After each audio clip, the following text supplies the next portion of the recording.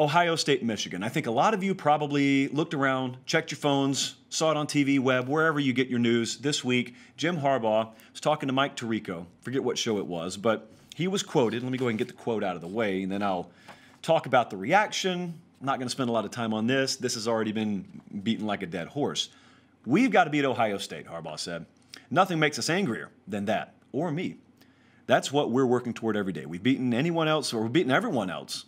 How about that? That was a little bit of breaking news to me. We've beaten everyone else, but we haven't beat them. That's what we have to do, beat them, win a championship, get ourselves into the playoff, win a national championship. All righty. So now that sparked a whole bunch of reaction, not so much because that's interesting, but because no one thinks they have anything else to talk about. But then I read a few that went down this road. They went down the, let's talk about what else separates Ohio State and Michigan. There's a gap. Everyone can see that. There's a gap between the programs right now. What separates it? And then I don't know how you guys did it. I couldn't get more than 50 words out of this before I came to a conclusion, but some of you guys wrote like 1,000 words on explaining what separates Ohio State and Michigan. I'm going to try. Let's see how long I go here, Colin. Roster. That's one word. Roster. As far as I can tell, is what separates them. Now, what you can do is you can work backwards and say, well, how did we get to this gap in roster, gap in talent, gap in skill? And you can trace it from the roster to recruiting, and then you can retrace it from recruiting to, well, maybe our product and program's not attractive enough, and then you can backtrack from there, and you can ask, okay, well, does that have something to do with who we hired as head coach? I don't know about that. Everyone was very excited when you hired Jim Harbaugh. Maybe, just maybe, Jim Harbaugh came to Ann Arbor and he had a successful formula. He understands the principles of winning, but maybe they need to be modernized. And maybe it took him a little while to understand I need to modernize things. I think they've taken steps. I don't think that you can look at the hiring of Josh Gaddis and say, oh, there's just another Harbaugh hire. No, you may not like Josh Gaddis, or you may not fully believe he's the answer, and I'm not here to tell you that I just fully believe Josh Gaddis is going to be the savior for Michigan football. Maybe he will be, but at least it's an attempt by Jim Harbaugh to take a step in a more modernized direction. He's not an idiot. He's not a fool. He sees the product on the field and knows more about his roster than you do. Here's what I've been talking about with Michigan. What I talked about the other day, what I talked about on the Late Kick Extra podcast was when I look at their roster, and I look at Ohio State's roster, and I look at how seamlessly Ohio State and Ryan Day and before him Urban Meyer have been able to sell their product and sell their brand to the elite perimeter skill type guys. I don't care if you go to the DMV or work your way down the Eastern Seaboard, get into South Florida because they've been able to do that. They can go into Texas and get DB and wide receiver talent. Mainly I'm talking wide receiver talent. And they can go to California and do it too.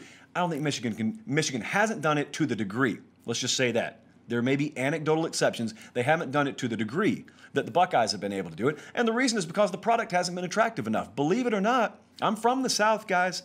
I'm still in the South right now, relatively speaking, in Nashville. I grew up south of here. Kids want to go play for Michigan. A lot of kids look for a reason. Give me a reason to go up north and play for Michigan. The reason hasn't been there. At some point, it becomes a business decision for a lot of kids. But this is, going back to this, this is why I believe Josh Gaddis, you can make the argument he's one of the most important people in college football this year. Last year was what it was. Very few times do you see like a Joe Brady walk in the door and one personnel change or one coaching staff change, just atom bomb. Entire thing turns upside down. We turn the sport right on its ear. Rarely does that happen. Most of the time, you got to get a couple of years in. So now Josh Gaddis will be just that, a couple of years in. And I start looking around. And I know erroneously I said last week that J.J. McCarthy, the five-star committed quarterback for the Wolverines right now, was from New Jersey. I don't know why I said it. I said it, though. I know he's from Illinois. But I did not have Colin edit it out of the video. I deserve the roasting that you gave me, and give it to me you did. So Illinois, five-star quarterback. Well, high school quarterback. Transferring to IMG, possibly. Let's keep an eye on that. J.J. McCarthy, committed to Michigan. Regardless of where he plays out his high school days, I think he's going to Michigan. So you've got him. And then I had a question the other day in the inbox. Christian Dixon, Xavier Worthy. These are guys that Michigan's in it for. These are California wide receiver products. But still, same message. That's the kind of kid I want to see Michigan involved for. That's the kind of kid I want to see Michigan landing. And if Josh Gaddis and the Michigan offense shows marked improvement this year before you even get the five-star quarterback in there, then all of a sudden that gives me a reason for optimism. But this is not the NFL. You don't get punished for your success. You get rewarded for your success in college. Let's talk about Ohio State now. I told you I just had a few different directions I wanted to go. The problem for Michigan, and the problem for any major program or program period that allows a little bit of distance to form between themselves and the competition, in this case, yourself and your arch rival, is Ohio State's not slowing down. They got the right guy at the helm. They had the right guy in Urban Meyer. They still do have the right guy at the helm in Ryan Day. Ryan Day understands big picture. And I want to be respectful here, but I'm going to tell you, inside this rivalry, you guys care about Ohio State and Michigan, Michigan, Ohio State. You don't say the other's name. That's great. Love it. That's the fabric of college football. But let me speak as an outsider. I didn't grow up in this rivalry. So let me speak as an outsider to you briefly about how someone in, for instance, Nashville, Tennessee, or Houston, Texas, or Phoenix, Arizona, looks at this and looks at Ohio State. People outside this rivalry do not look at Michigan as the biggest obstacle for Ohio State right now. To be honest with you, I don't either. I hope it changes for your sake, but I'm just being real with you. When I look at Ohio State right now, I measure them against Alabama. I measure them against Clemson. I measure them against Georgia, even though the Bulldogs haven't won a championship. I'm talking about people who recruit at the head table. LSU is at this table now. Those are the programs I compare Ohio State to. And the reason I'm mentioning this is because you could have one of two mentalities if you were Ryan Day. Dabo Swinney's done the same thing at Clemson. You could have one of two mentalities. You could look around your immediate surroundings in the ACC for Clemson or the Big Ten for Ohio State, and you could say, look at this huge gap. Man, we're out to a huge lead. And you could coast. And you'd never compete on the national level. But hey, you'd run your block. You'd run your conference block for a little while. Ryan Day's not done that. Ryan Day understands. In fact, this little experience that the Buckeyes just had out in the Fiesta Bowl in the desert with Clemson when they built the lead and couldn't put it away, I think it lit a fire under them a whole lot more than anything that's going on in Ann Arbor, Michigan right now. So here's the problem. This program, this Ohio State program, they are number one by a wide margin in the Big Ten. They're not sitting still. See, when you talk about what we're going to do at Michigan, and you talk about the steps we're going to take, and we got a five-star quarterback coming in, and we've got hopefully the right offensive coordinator, and now let's start sprinkling in some elite talent. That's great, and that's on the right path. But you're focused on that, and then you look back up, and Ohio State's another mile down the road from where they were the last time you saw them, and you say, they're not sitting still, man. They're still speeding up. How dare them? That's the name of the game in college football. You don't develop that gap overnight, and you don't close that gap overnight. But this rivalry right now is a perfect snapshot of the decisions that have been made on both sides of this rivalry. If you go back to 2010 and you think about the mess, I know a lot of outsiders may have to think back, 2010, what was that? 2010, what was that? Well, the 2010 season for Ohio State was when all the tattoo scandal broke out. You don't really think about it all that much these days, do you? Buckeye fans may, but I don't think a lot of people outside of Columbus think about it, and it's because they made sound decisions, and they made the right decisions. Luke Fickell stepped in, and they swallowed it for a year, but then they hired a guy by the name of Urban Meyer, and everything was rectified, and they were once again one of the very top programs in America.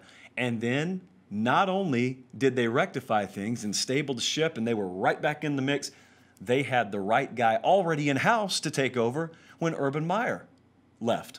And that's Ryan Day. And I was looking the other day, I told you, again, hodgepodge of thoughts here.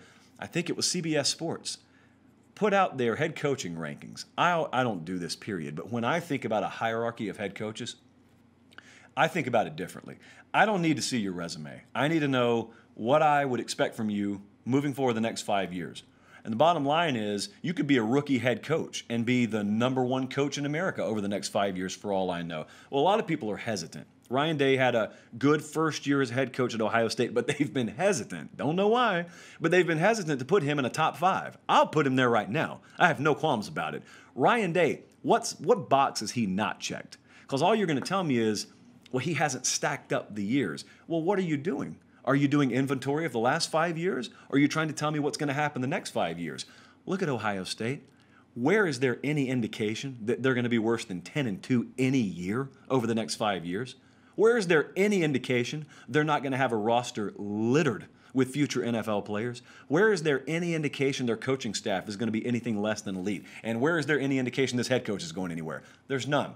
They've made good decisions. They're set up for the long run. Michigan also is a perfect example right now, and they are a perfect product of their past decision-making. You had Lloyd Carr in there for a while, and they were a solid program. I don't need to remind anyone in Ann Arbor where this goes. It goes quickly off the rails. I got Michigan buddies who still get worked up when they talk about who didn't get hired and then who did get hired, and that, of course, was Rich Rodriguez. Guy had no chance to succeed there. He had the wrong people not on his side. I'm sorry if that's a double negative, but it is reality. I can promise you that. Then you got Brady Hoke's next. Didn't exactly light the world on fire.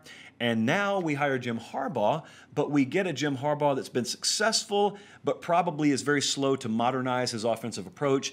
And that is where we are right now. Michigan's not bad. That's not what we're asking of Michigan. We're asking them, if they're going to compete with Ohio State and they're going to be the best in the Big Ten, they can't just be good. You know, a lot of ways, Michigan's in the same boat Florida's been in. Florida's probably a tick better as a program right now, but Florida's in a position right now. They're not 4-8. They're not even 8-4. They're a good program. Florida, have gone back-to-back New Year's Six bowls, at least back-to-back. They're really good, but they got to overcome Georgia. And Michigan is a really good program. I was in Orlando on New Year's Day. I was watching them play Alabama. I wasn't watching them play UAB somewhere, all due respect to Bill Clark and the boys. Michigan's not a bad program, but that's not what we're expecting from Michigan. We're asking, how do they get to the top of the mountain? And to get to the top of the mountain, you got to make good decisions. You got to make them for a while, but most importantly, offense has got to evolve. And I don't think that that's a unique question. We ask that and demand that of a lot of programs. I just think Michigan actually has the wherewithal and the resources to get it done. It's the everlasting, will they get it done? And so far they haven't, but that doesn't mean they haven't already taken the right steps. It could be that Josh Gaddis was the absolute right hire, and it just takes 2 or 3 years to produce and yield the fruit that eventually they'll yield.